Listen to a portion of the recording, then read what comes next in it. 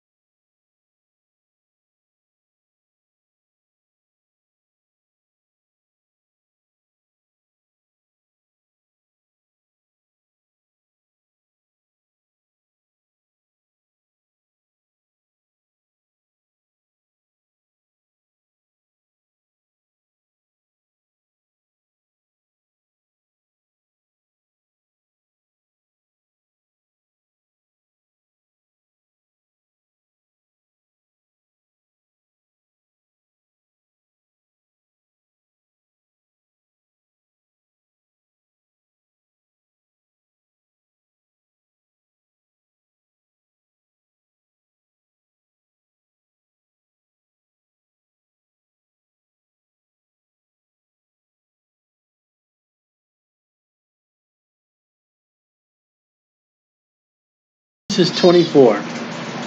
We get an interesting lesson here. I don't know if you've seen it. But Genesis 24:15. What happened is Abraham sent his servant to go find a wife for Isaac. Abraham becomes a type of God. His servant becomes a type of Holy Spirit. While Isaac becomes a type of Jesus Christ, Rebekah becomes a type of church. But watch this lesson and learn. They say Santa Claus is watching. There is no Santa Claus. And it came to pass, Genesis 24:15, before he had done speaking, he's praying. Behold, Rebekah came out, who was born of Bethuel, the son of Micah, the wife of Nahor, Abraham's brother, with a pitcher on her shoulder. And the damsel was very fair to look upon, a virgin. Neither had any man known her. She went down to the well, filled her pitcher, and came up. And a servant ran to meet her and said, Let me, I pray thee, drink a little water of thy pitcher. She said, Drink, my lord. And she hastened, let down the pitcher upon her hand, and gave him drink. And when she had done giving him drink, she said, I will draw water for thy camels, also until they have done drinking. She hastened and emptied her pitcher into the trough, ran again unto the well to draw water, and drew for all the camels. Can't read today. And she hastened and emptied her pitcher in a trough, and ran again unto the well to draw water, drew water for all the camels. And the man wondering at her held his peace, to wit, whether the Lord had made his journey prosperous or not. Came to pass, as the camels were done drinking, the man took a golden earring of half a shekel weight, and 2 bracelets for her hands, of 10 shekels weight of gold. He says, Whose daughter art thou? Tell me, I pray thee, is there room in thy father's house for us to lodge it? She said, I am the daughter of Bethuel, the son of Micah, which she bore to Nahor. She said, Moreover, we have both straw and provender enough, the room to lodge in. Okay, let's go down to verse 45. Now the servant is in Rebekah's family's house, Laban's house. And they put out a meal before the servant. Verse 45, he says, Behold, I have done speaking in my heart.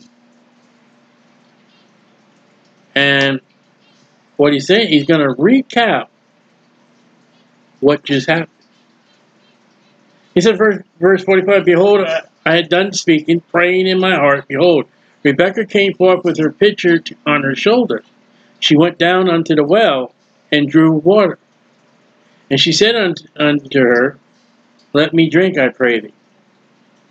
And she made haste and let down her pitcher from her shoulder, and said, Drink, and I will give thy camels drink also. So I drank.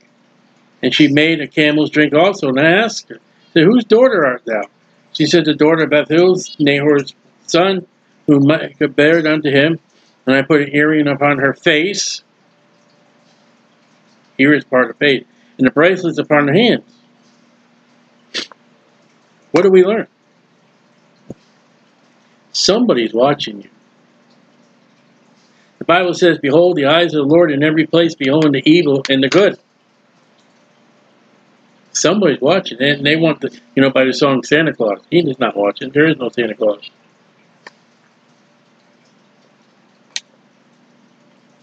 Whether you're a Christian listening to this, or you're lost and going to hell, you think nobody's watching.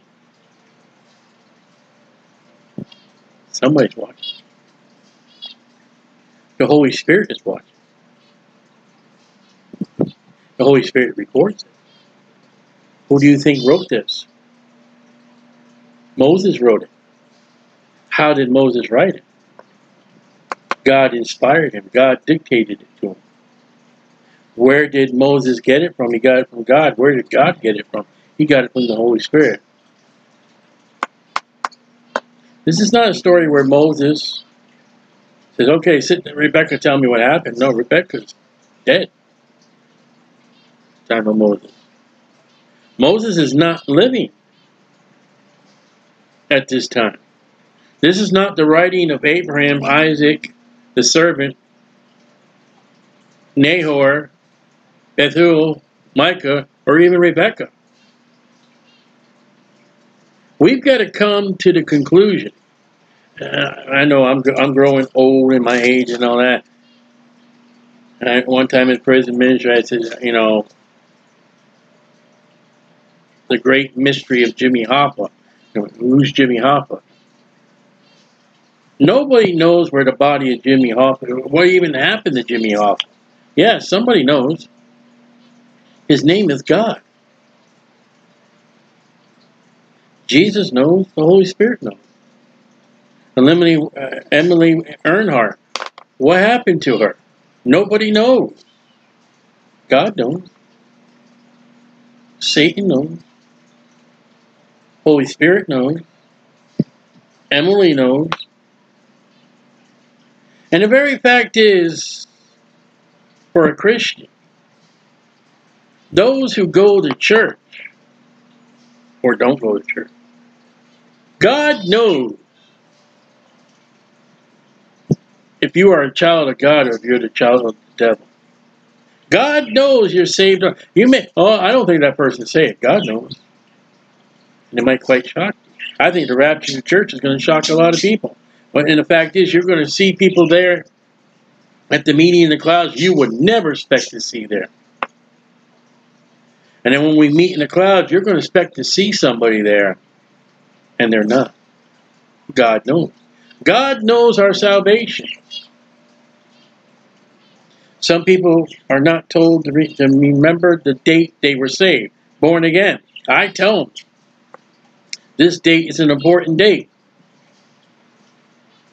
They may have forgotten the date they were born again. God knows. And God has it recorded. It's amazing how churches will honor the birth of a sinner rather than the birth of a newborn Christian, newly saved Christian. You may be in the darkness sinning. God knows. That preacher who had adulterous, fornicating relationship with a 16-year-old all those years, she knew. Her boyfriend knew, which turned to be her, I believe, her husband. And the preacher knew. And God knew. This thing with the Southern Baptist Church, the mystery, the hiding. There's no hiding from God. God knows.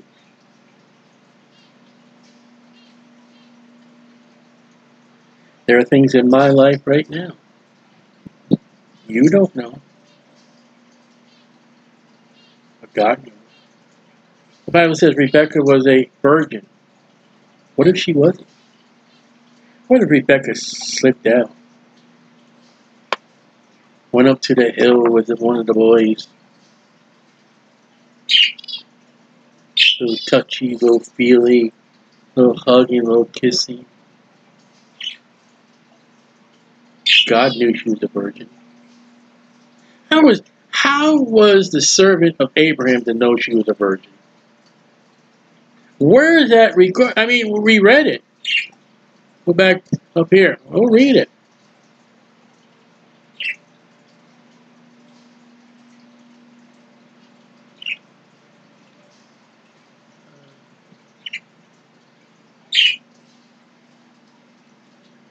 Okay.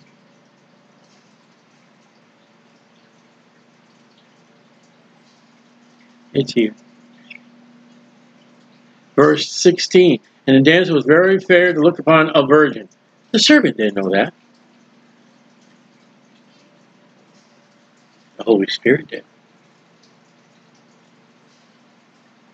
How did they know Mary was a virgin? The Holy Spirit. You know, your virginity is the best gift you can give to your newlywed spouse. You have been untouched and undefiled by anybody. And that honeymoon night, that marriage bed, God knows.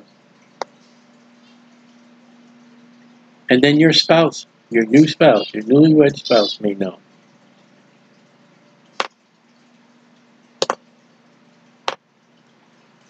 So she went down the well and filled her pitcher and came up. That's a tedious job. It's hard work. It went down to the well. So you got to go down to the well and then you got to walk up. It's heavy. Nowhere does the Bible say she stopped and gossiped. She stopped and went and played hopscotch or whatever. She didn't flaunt herself with the boys. She had a mission to go to the well, fill her pitcher, and get back home. And that's exactly what she did.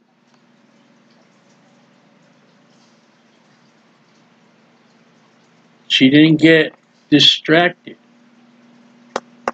If she did not show up to the well, she would not have been chosen. Or she, I don't want to go to the well that day.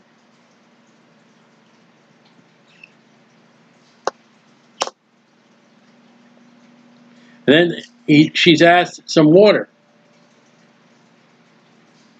She says, drink. What, she was selfish? What if by chance she was selfish? What if she had a bad day? Oh, just leave me alone, will you? It's bothering me. There's a bucket over there. There's a can over there. Leave me alone. What if the wrong attitude at the wrong time? Have we not had those attitudes at the wrong time? Have we not in our walk been angry, been distracted, and it might come up at the wrong time. It might affect others the wrong way. The Lord knows. It says she hasted. She didn't waste time. She didn't sit there holding a bucket and gab, gab, gab, gab. Oh, do you know about these people who are on trial, going to court and all that? Do you know about this sports team? They're almost there, going to get the trophy. Do you hear about this person? No, she let it down and gave the man drink what he wanted.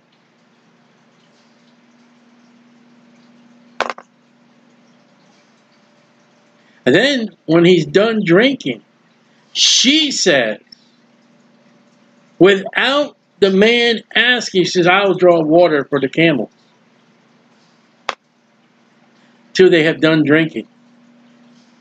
Now we're talking about many gallons of water. I think it was 10 camels. She said, I'm gonna drink, I'm gonna give those camels something to drink. He didn't ask. She says, I'm gonna make sure those camels are completely full. And we gotta go down to the well, then up. Down to the well, and up. And she hastened and emptied her pitcher in the trough, and ran again unto the well, and drew water, and drew for all the camels. She's going down and up, down and up, down and up. And she's hasting. She's not wasting time. She's not complaining.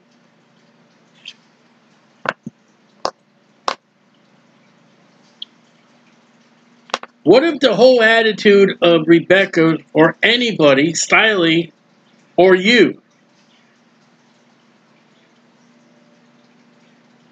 What if we were anything but Christian-like? What if we were anything but hardworking? What if at one point in time, I've just had enough, I'm done? I've been there. I've been wanting to quit. Listen, when you take the stand under, I understand what Paul said. Have I become your enemy because I spoken the truth? I got more wounds in my back and my butt from fellow Christians than I do from the world. But it's not time to put the picture down and walk away. It's not time to sit down and gab and talk. It's not time to be worldly and carnal. It's not the time to sin. And there's got to be times in our walk where we are asked to do something and we go up and beyond what was asked. Jesus said, if a man smacks you on the right cheek, turn to the left. If the man takes you to court to sue you at your coat, give him the coat also. And he says, go 1 mile, go 2 miles. Rebekah was asked to give a man a drink of water, and she turned around and said, let me give all the camels a drink of water, and when I am done, when they are full. And by the way, her character was, she's pure. She hasn't slept around. She hasn't been in the back seat. She hasn't been in the rock and roll. She doesn't know what serving the devil. I'm going to take that virginity too in the pureness, in the chasteness. And not only a sexual nature, but I'm talking about as a fine young lady, she wasn't involved in the sins. I know they didn't have cigarettes back. You know, she didn't meet with the teenage or her age behind the bushes to smoke cigarettes like I did. When I first started smoking cigarettes, which now I've quit, thank the Lord, I used to hide. Because my dad's boss would drive by the bus stop. When I saw his yellow truck go by, then I lit up my cigarette. I hide the cigarettes in my sleeve. I hide them in my sock. One day that guy was running late. I didn't think about it. And he went to work late. And he saw me smoking. And he reported to my dad. Somebody's watching you. Or even the fact is, what if our conduct is less than clean? What if somebody goes to church and they're going to church because, hey, I can make a business here. Or going to church saved me, which it doesn't. Or that's a mighty fine girl there, you know, I'll just go to church for her and get her favor and court her and marry her and then ruin her life.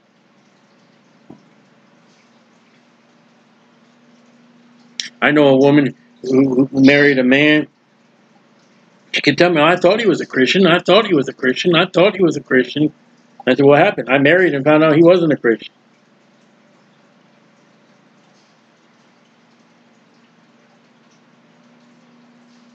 Ended up getting divorced.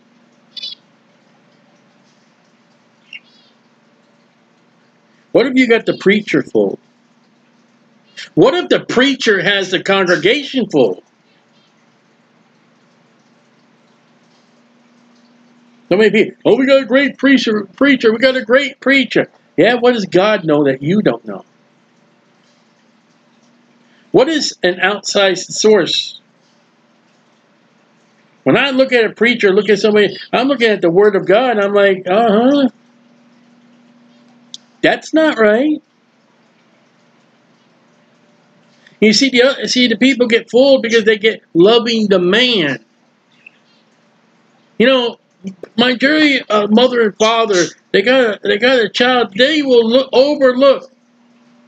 To me, I watch reality programs, and some of them are court and involved in prison. I've been involved in a prison ministry for 6 years. And I swear, you can get somebody who could murder in a whole entire town. And when the mother is interviewed by the media, my boy's just a wonderful boy. He wouldn't do such a thing.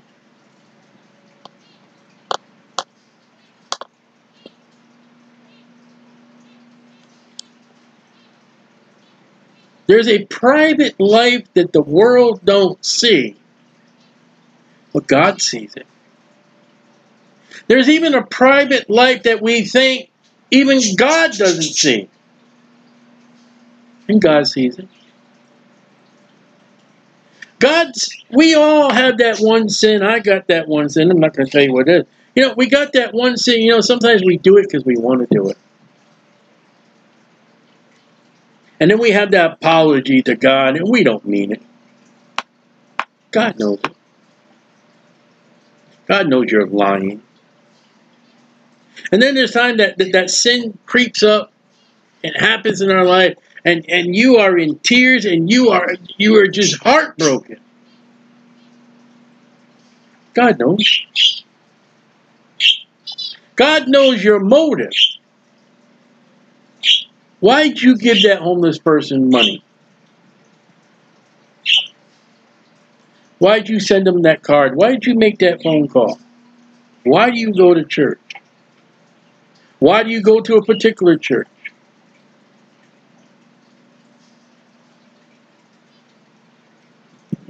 God knows. Why'd you marry that person? Why you do what you do? What is your heart and what is your motive? God knows. I don't think Rebekah ever realized that this event, that she going down to the well, is going to change her whole entire life. I don't think Rebekah ever knew that for good, Rebekah is going to be written in the pages of the Holy King James Bible.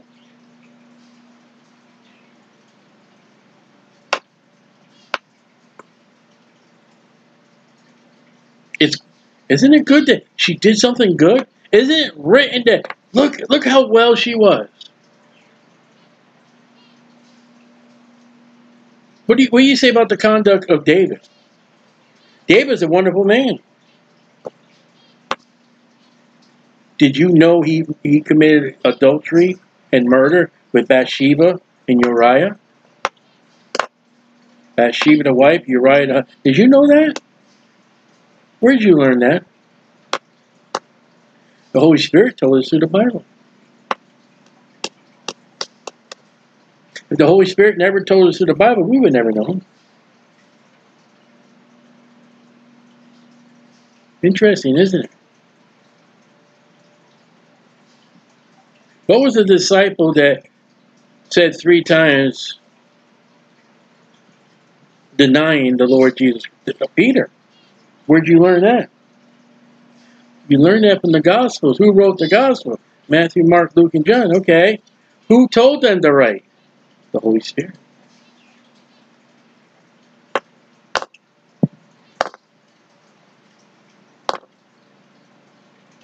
There are events in the Bible written. Maybe one man knew. Maybe many men knew. Maybe no one knew.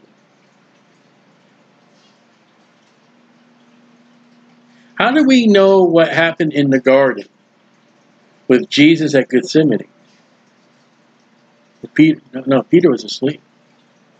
No, John was asleep. No, James was asleep. The other disciples were off. How'd you know that? The Holy Spirit told you. How do you know what happened to John the Baptist's father? I can never remember his name. While he's in the holy place with Gabriel. How do you know that? Gabriel didn't write that. The Holy Spirit said, write this down. How about the conversation Gabriel with Mary? How do you know that? The Holy Spirit told you. And we come to the story here, down to verse 45 again. He's at her house, and he tells everything that happened, and everything was good. I mean, what if things were different? What if they came to her house and said, you know, your daughter came up and she was flashing a little booty.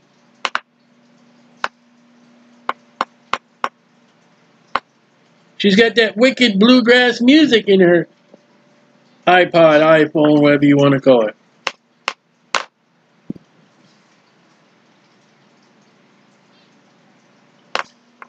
How about we saw your son, and he was looking at his phone, and he had pornographic pictures on there. How about that? How about what you see on your computer screen, on your television screen, or on your phone screen that nobody else knows but you and God and the devil? How about the very fact is, if you are saved and born again, in you, you have the Holy Spirit.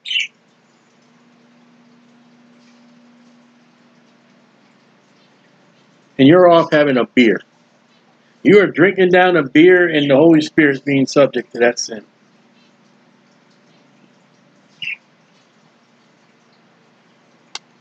Come on, how about the Southern Baptists? I don't know if they're saved or not.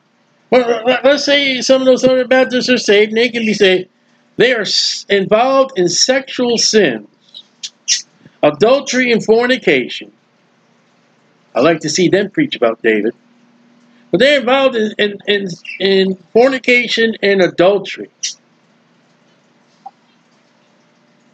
And the Holy Spirit that indwells in them,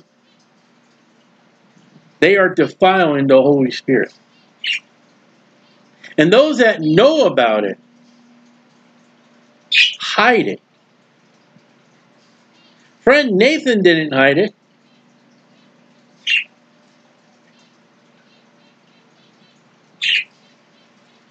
You try to hide. Okay, your mom didn't see it. Maybe your dad turned a blind eye. Your siblings, they don't know. Your teacher don't know.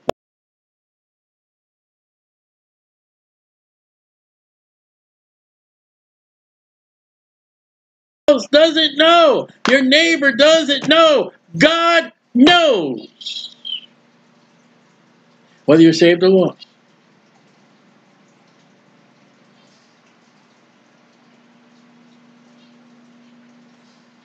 And we're so foolish at that. I had a brother. My brother lived at my grandma's house, so I was like a single child growing up in my parents' house. So I was the only child in my parents' house. And I don't know where I got this notion, but I could do things wrong, but Mom would never know it was me. Sometimes Kitty, my dog, got blamed. No, Mom knew. You know, we go to God. Oh, God, it's Adam. Yes. Why'd you do it? Her fault. And your fault for giving her me. Oh, Adam. Oh, Stiley. Oh, fill your name in the blank. What if Rebekah's character would have been a whole lot different in Genesis 24?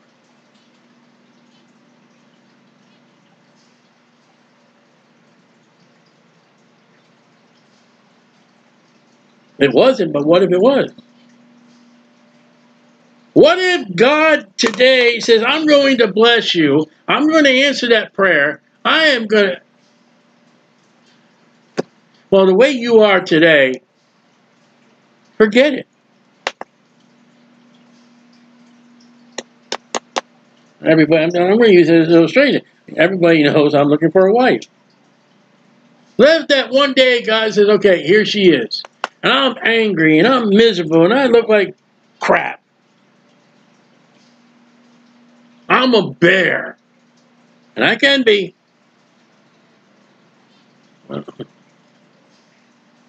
I'm not going to do so good if God has her come to me. I had just may have turned her away. God is going to be like, we're going to have to do something else. We're going to have to wait. We have to work on that. You know, when David sinned against Bathsheba and Uriah, man, he tore his whole family up. It never got right. Abraham says, she's my sister. God's like, Abraham, really? Come on. And then later on, Isaac turns around and said, she's my sister. Well, I wonder where he learned that from. And Isaac wasn't around. Both times Abraham did that. Isaac wasn't even conceived. Interesting. Sometimes we do the sins our parents do, or our boss, or our co-workers, or our classmates. God knows you're an idiot. Stop it. Who got you into cigarette smoking? Who got you? I did, myself. No need in giving I know the name of the person I asked for the cigarette from. It ain't his fault. My fault.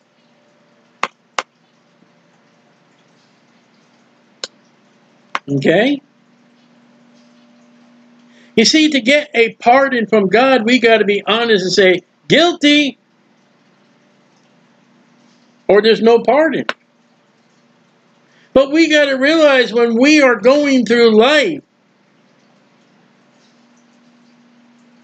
the Holy Spirit sitting there, breaking it down. They say Santa Claus is making a list and checking it twice. No, the Holy Spirit is. Stop stealing the credit from God to your gods. You know, a pastor in a congregation, if a pastor is fooling and deceiving and lying to that congregation, he's going to be made known at the judgment seat of Christ or the great white throne judgment. Either or. Saved or lost. As a congregation or as a member of a church, and you are fooling your pastor or your fellow brethren, you're going to give an account at the judgment seat of Christ or the great white throne judgment. You know, whether you're male or female, God's watching. Whether you're saved or lost, God, listen, Revelation 20 says about the unsaved, the books were open.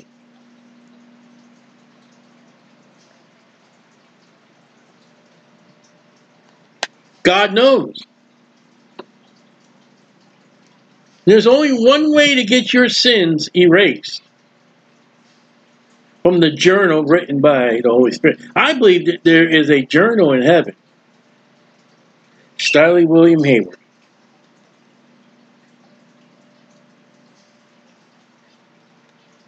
Conceived about January 1968.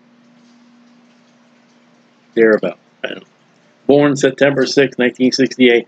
I was born premature. I was early. Way early. And then the pen of the Holy Spirit started writing. Lost.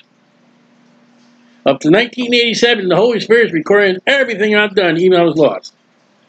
Now, I'd be ashamed, and you would be ashamed to know what he wrote. There were good things in there, there were bad things in there. Stiley and his friend Kevin would chop or cut earthworms for God. Stiley and Kevin would look up to the heavens and see God, not evolution. Stiley seen a lot of the female anatomy that he should never have seen.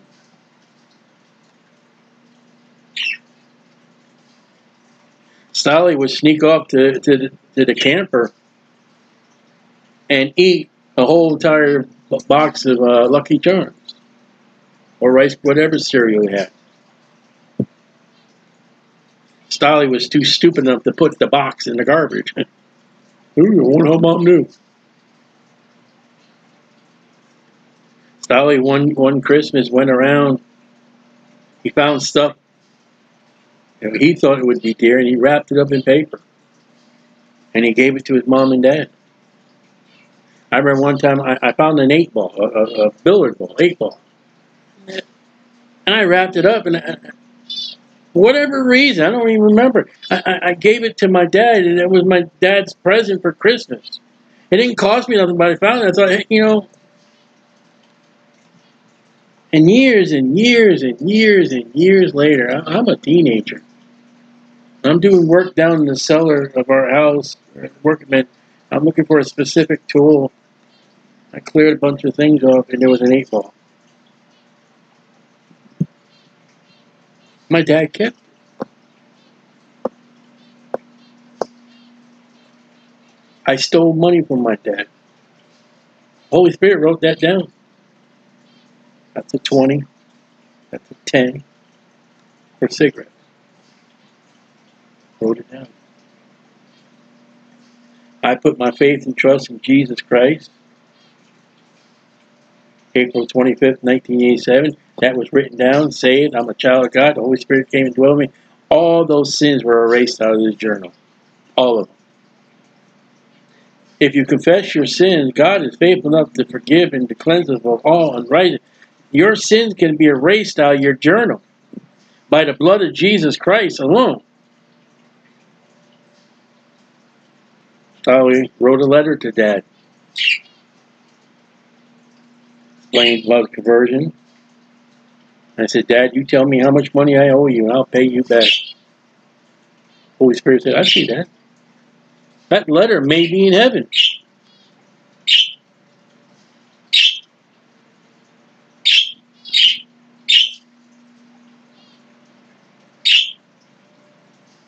Many, many sins, and I'm like, they've been recorded. And where I truthfully, honestly, with a broken, contrite heart, repented of those sins, they've been erased.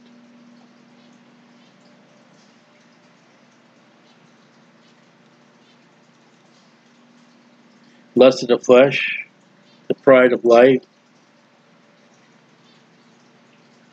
Can't think of the third one. Lust of the flesh, pride of life. Lust of the eyes. The tools of Satan. God writes that down. And then God writes it down and says, nope, not looking at that. I refuse to. God writes that down. And when David took that second look, God wrote that down. I guarantee there were many times in David's life he looked at women more than twice. I guarantee it. But the day he called Bathsheba, the Holy Spirit said, write that down. And there's only one way for Bathsheba to conceive by a baby of David. The Holy Spirit said, write that down.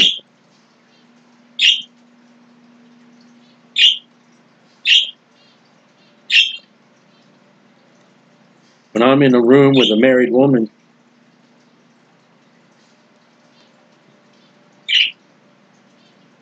write that down. All right, he put it under the blood. Erase it. I see what you're thinking. Write that down. I heard what you said. Write that down.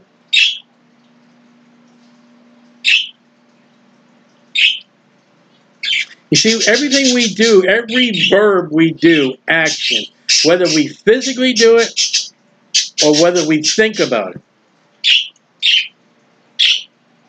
You don't have to commit adultery with a woman by going and laying on a bed or in the backseat of a car or on the floor or whatever. All Jesus said in Matthew 5:28, all you got to do is think about it.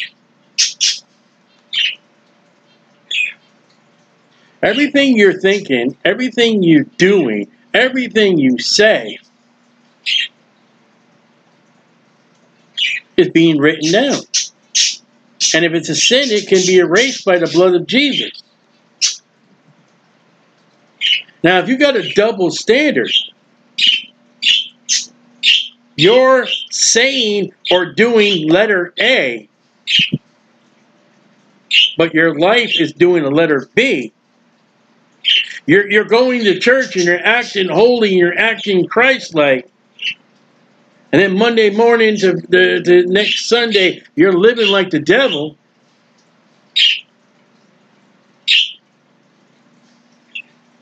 God knows. You're a preacher, a pastor, a Sunday school teacher. You're in that pulpit, but your heart's not in it. You got other alternative motives. You're lying. You're not fooling the Holy Spirit.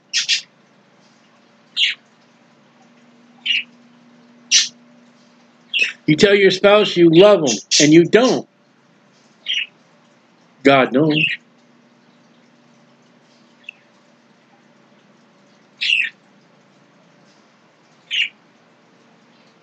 And the Holy Spirit, that servant of Abraham, told Rebekah's family everything she done, and he told it correctly. He didn't add or subtract to the story.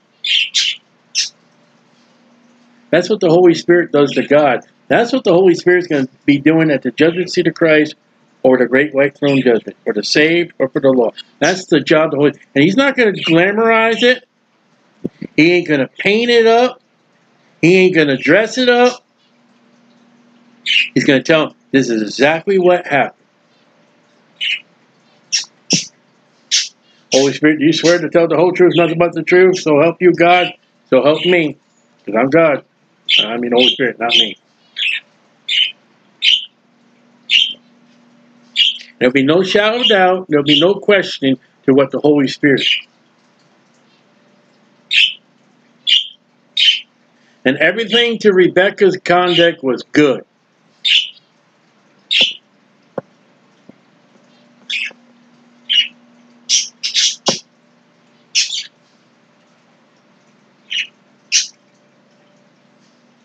That's not always so in our Christian walk, is it? Is it? Okay. What do you get out of Genesis 24?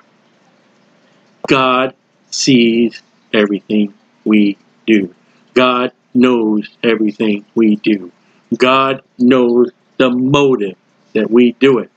God, His eyes are in every place, beholding the evil and the good.